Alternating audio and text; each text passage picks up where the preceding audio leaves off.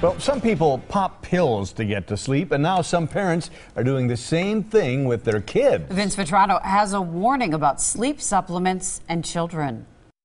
Well, experts warn that sweet dreams aren't always just a supplement away. For Mindy Barnett, putting her toddler Julian to bed was anything but a dream.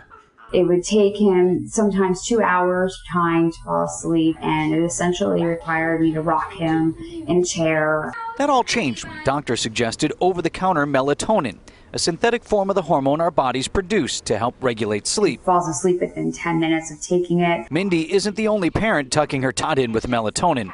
While it's commonly recommended for children with certain neurological or developmental disorders, a growing number of parents are now giving it to kids with insomnia. Families have heard from others, they've seen on the internet, they've seen it on TV that melatonin may be a useful product and an easy fix. But many experts warn it's not a cure-all.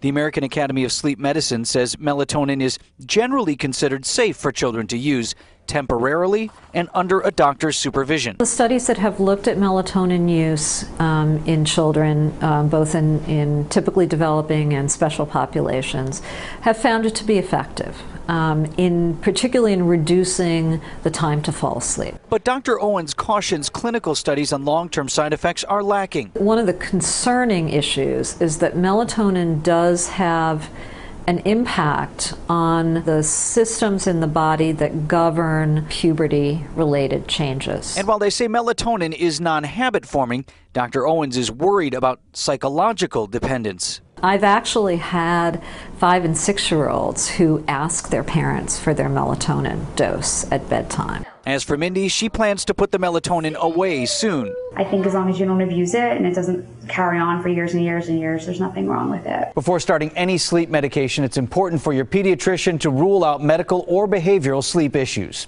Vince Vetrano, today's TMJ4.